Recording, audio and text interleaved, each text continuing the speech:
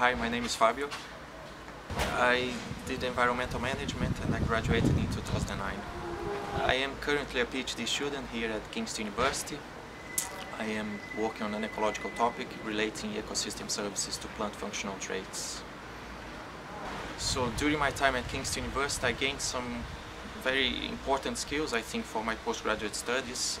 General academic skills, I would say, for example, where I learned things like referencing, critical thinking, report writing, evaluating other people's work, criticizing my own work.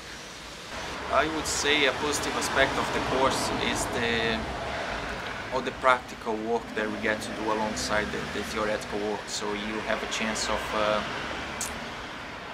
applying what you learned during the lectures in the field, through field work on your own or with field visits that you do with your colleagues and with your lecturers.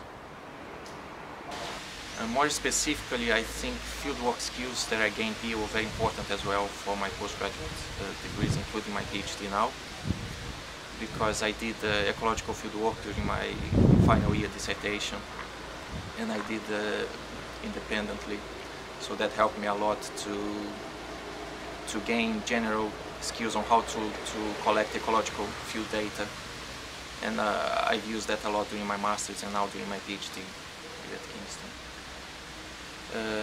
Another very important aspect of my undergraduate, I think it was the lab work we did, because I am now required to do quite a lot of lab work for my PhD, processing the samples that we bring back from the field.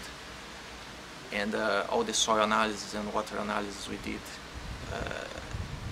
in the lab here at Kingston was very helpful to gain those essential lab skills to work safely and effectively in the lab.